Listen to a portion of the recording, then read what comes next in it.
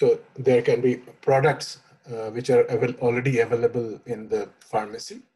And one of the examples that we can take is insulin. And insulin is taken by diabetic patients, and particularly those diabetic patients in which sugar levels are very high, and a person might have to take one or multiple diabetic medications. And the process is one has to pierce the syringe, the needle syringe, into arms or wherever, or depends upon the route. So a continuous puncture by a needle can cause infection or other kind of problem. So diabetes is prevalent in our society since many years. Insulin, various forms of insulin is present in the pharmacy at various types.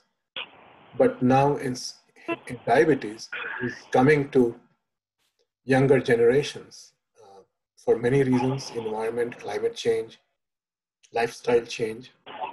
So it's very hard to pierce a young kid with a syringe all the time to regulate sugar. So scientists are developing a newer version of insulin such that it can be taken as a nasal spray.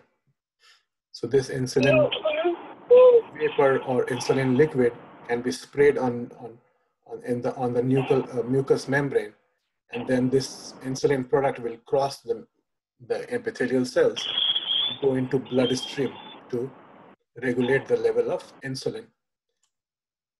I'm sorry, there's a lot of background noise. I would like you to mute yourself, please.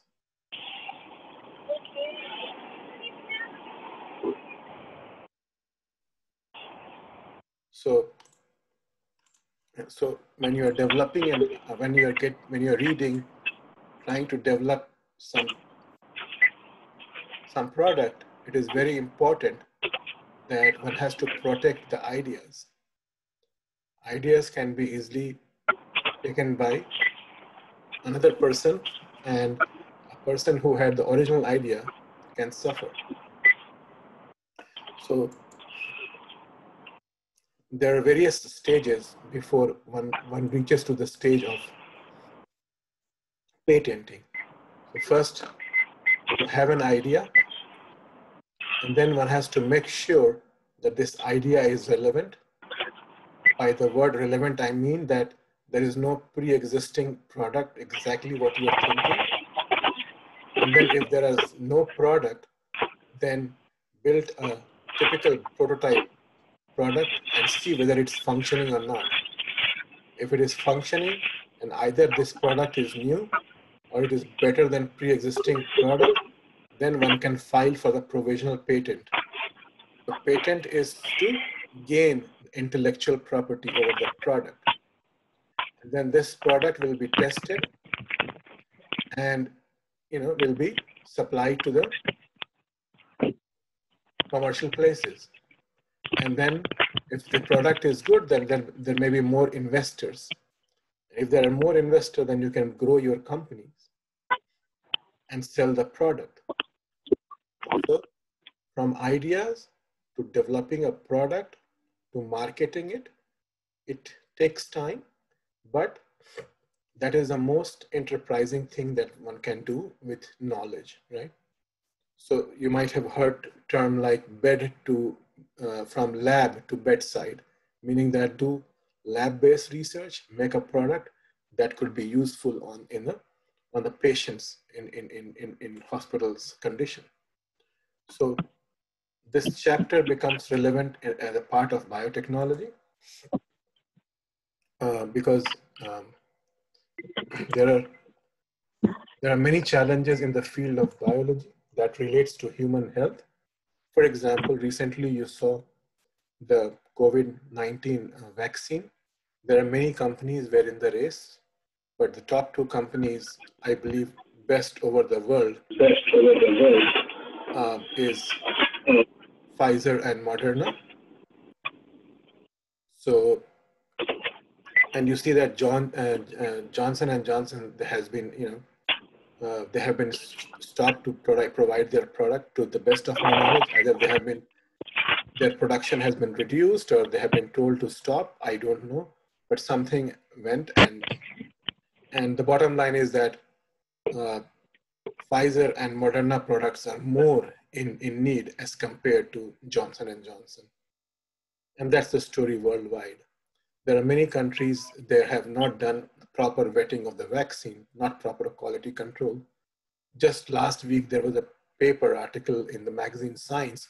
They were talking about how government, for political reasons and to have pushed the development of vaccines, COVID. So, excuse me, I'm really getting disturbed by the background noise. So either I'm really getting, please mute yourself. It's not good for your friends and not good for me. Please mute yourself. Hello.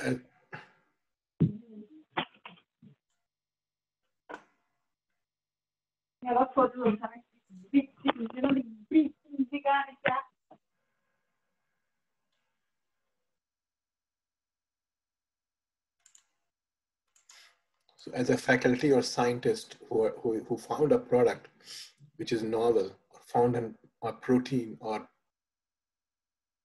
that is not new, then he or she has to disclose the invention to a office. So generally, every university or institution, they have a technology development office that assesses the invention, and then once the technology office agrees with the invention, finds some potential, then they file together for provisional patent application. And then after going through various stages, the patent is awarded to that. So what is patent? Patenting is patent is a document that is prepared upon discovering a new product. That could be a medicine, that could be a test, that could be a reagent, right? And this patent is applied to an office within United States. That office is called as United States Patent and Trademark Office. This office receives the patent application. Together with the patent application, there are documents that supports the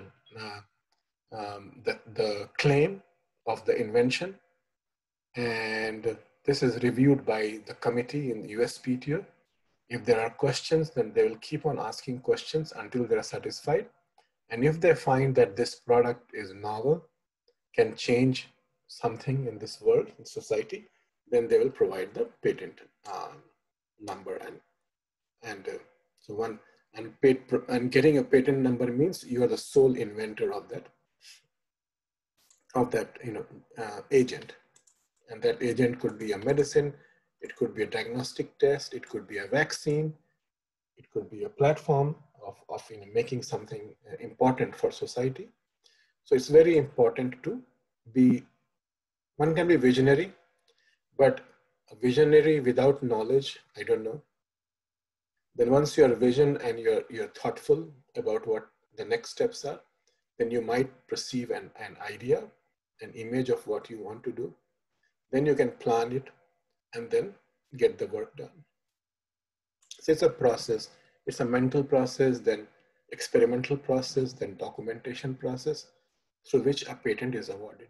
After a patent is awarded, if you want to commercialize this product, then one can start small in a basement or in a garage and see the potential, get them investors.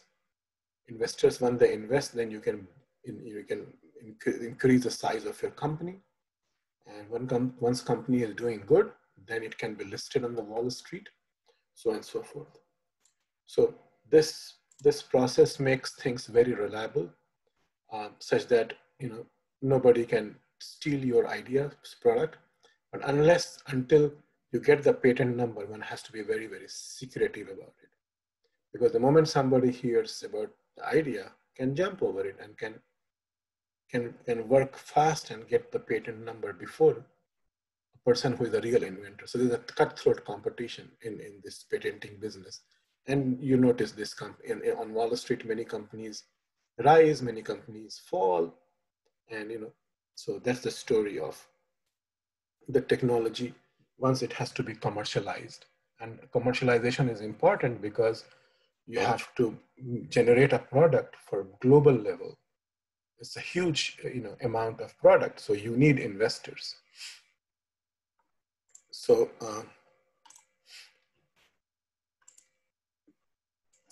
this is these 35 USC are the patent codes. The rules are 37 CFR, rules governing the operation of United. So USPTO stands for United States Patent Trademark or Organization, right?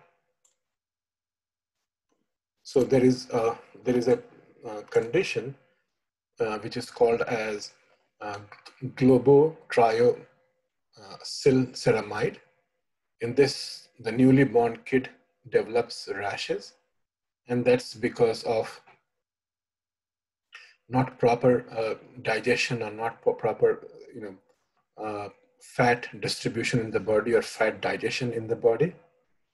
And this was because of a lack of an enzyme that was, so this disease is caused by a mutation, and this was discovered in Mount Sinai. And they cloned the gene and they made the protein, which they call fibrazyme. This protein can be injected into the kids so that their fat metabolism is regulated. And because of this patent, Mount Sinai's, their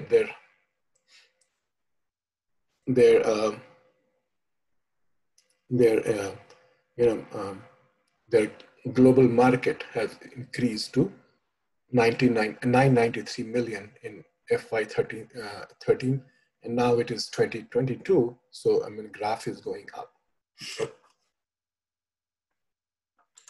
So Mount Sinai, with the support of a company in Boston, Genzyme, they did the research and they got the patent for this. Now, as much as science is fair, science could be unfair also. But it is important for you to tell you that you have a long career. You may end up being a scientist, being a researcher, or working or a medical, biomedical researcher, or a doctor, or a physician scientist, or even public health. And sometimes bad things happen. And this is one of the story with the HeLa cells. HeLa cells are the cells which are derived from cervical cancer. This cell line, it can be used to study cancer development. What are the biochemical pathways in cancer? And this cell line is called as HeLa cell, which was taken from a lady who had cervical cancer without permission. And this cell line, HeLa cells, is so popular, so important that many, many labs have this. Now, her contribution was never valued. The whole cell came from her tumor, and scientists across the globe have used HeLa cells. But her contribution was never acknowledged. The permission was not taken. So the tumor was removed, was taken to the lab, and cell lines were prepared. So this thing should not happen, right? So, and this HeLa cell was very important for the development of polio vaccines, but it was not done in the right way. Also, you can see that there are more than 100,000, I think this is less number, I did a search, there must be many, hundred thousands of publications using HeLa cells. It's a very important cell line, but the person who donated or the person from whom this was taken was never acknowledged. And this happened in Johns Hopkins. So So just bear with me. Let me show you an article on HeLa cell.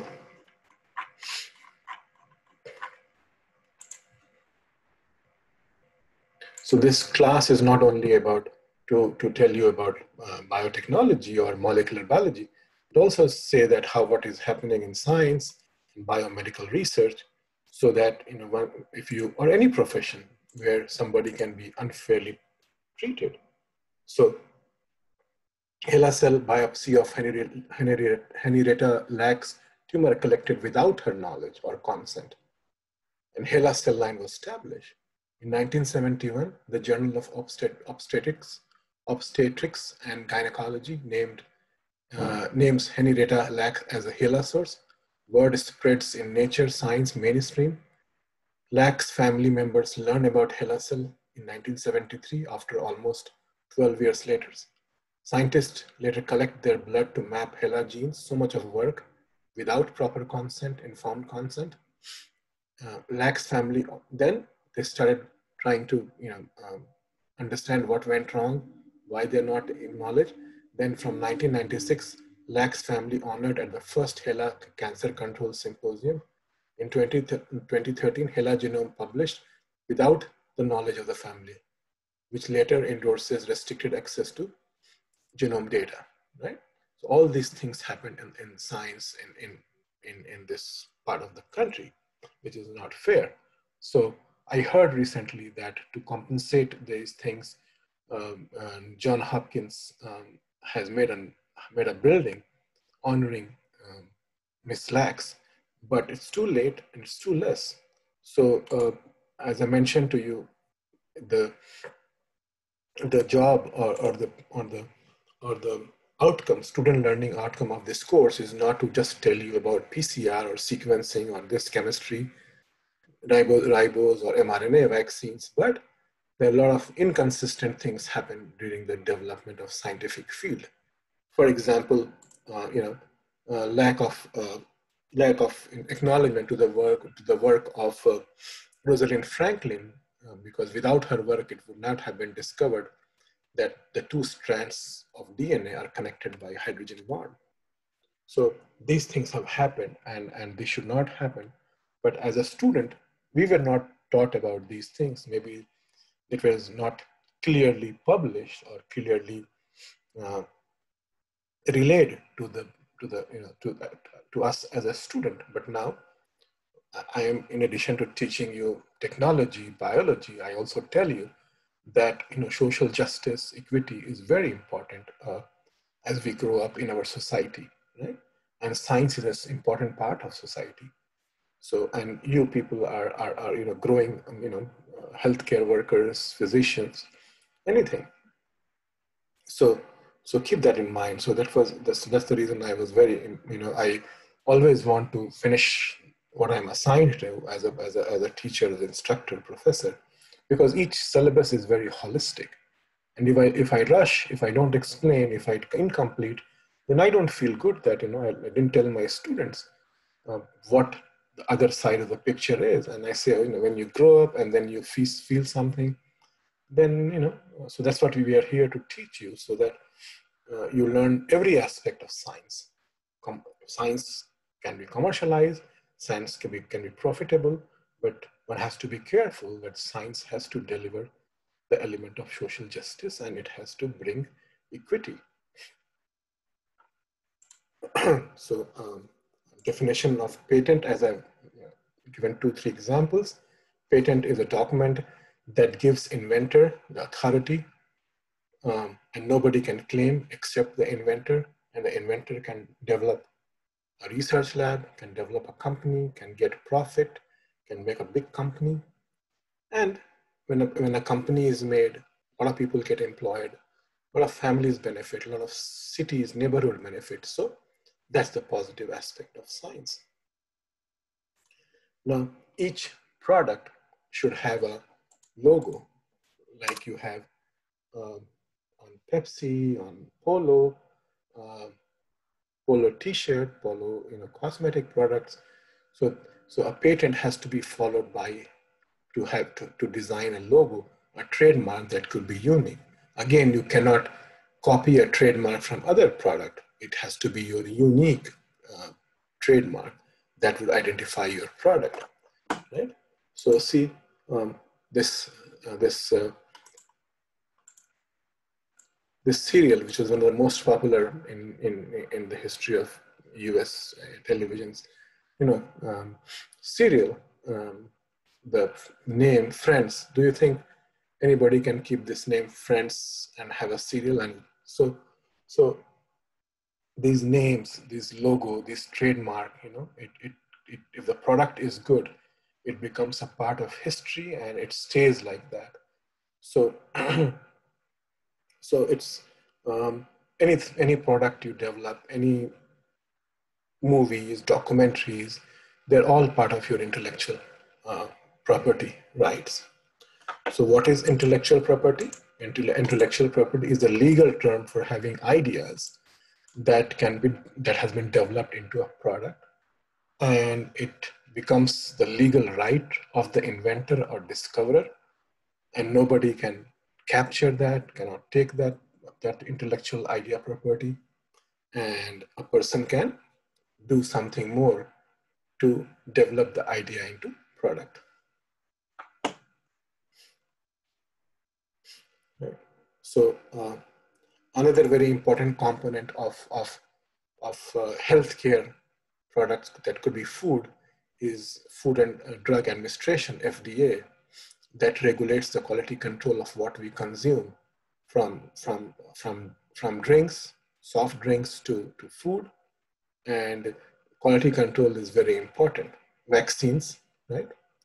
This is Food and Drug Administration that passed that, okay, this age of people can take COVID vaccine, then this age of people, and the kids cannot take it or may not take it or may not take it. Who would look at these quality control that vaccine should be given to what ages and at what ages it is most beneficial? And so all these are regulated by FDA. So on one hand, patenting is important, but on the other hand, regulation is also important, such that there is no excess or there is no scarcity. So FDA has various centers like food safety, drug evaluation, device and radiological health. So they are all over the US toxicological research to look at if the vaccines does have any toxicity, right? So this can be done in phase 1, phase 2, phase 3 trials. So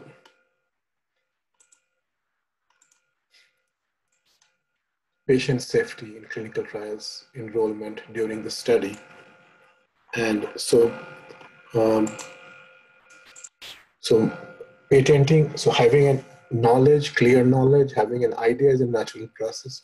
To develop a product it takes effort. To secure that product, it takes another level of challenge to convince USPTO that yes, your product is unique and new, and it's going to benefit the society and it's going to bring revenue that will help the country and the state and the community. And those things are good. The other side of patenting is that it generates a lot of competition, which may not be healthy sometimes. And also, a lot of secrecy and so this is a small chapter on patenting and regulation that is over. So I would